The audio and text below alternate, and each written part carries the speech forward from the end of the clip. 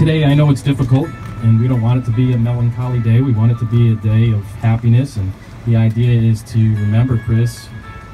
As you drive by, you'll see his name, and you'll bring a memory back. Let it go.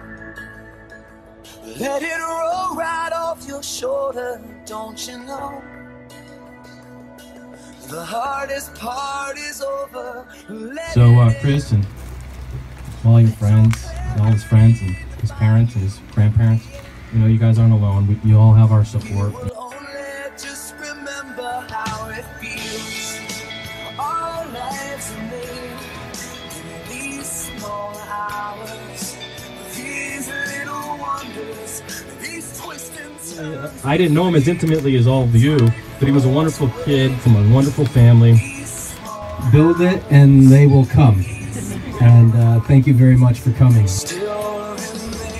Once we heard of his passing, we thought it was, appropriate to name the street after Chris. We thank you for this opportunity to remember him. May this name and this street always keep his memory alive in our town. We ask you, Lord, to bless all the people who will live here.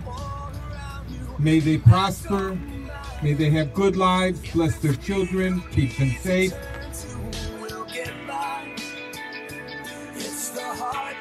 On behalf of the family, of course, my family, the Labbadias, the Lucas, and all the extended family, knowing that Christopher is resting right there, and to know that he will forever be remembered when we drive by, trying to be remembered, keeping the spirit alive, and what he stood for, and how he lived his life.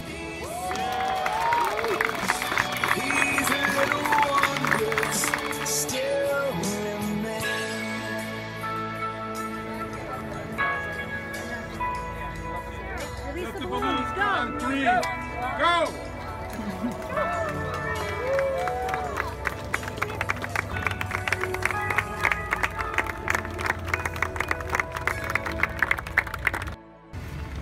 Thank you very much. This is amazing.